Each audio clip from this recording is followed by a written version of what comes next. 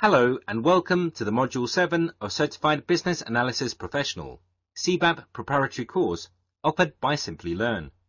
In the previous module, we discussed requirement analysis. Module 7 is the culmination of all the modules and guides us through the actual process of implementation of solutions. It also ensures that the deliverables of the project are to the satisfaction of goals set by the stakeholders and sponsor. It is important to note that not only the sponsor, but also the stakeholders are responsible for the acceptance of project deliverables. If the stakeholders are not satisfied, it can cause problems for the future long-term success of the project. In case of many new solutions, it takes months of daily use before the benefits can be fully realized.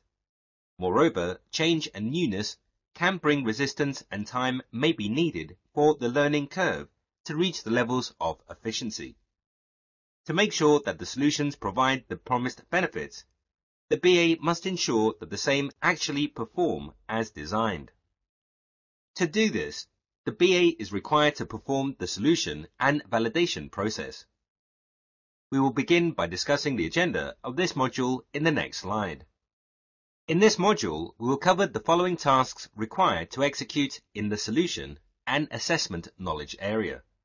They are: assess the proposed solution, allocate requirements, assess organizational readiness, define transition requirements, validate the solution, and evaluate solution performance.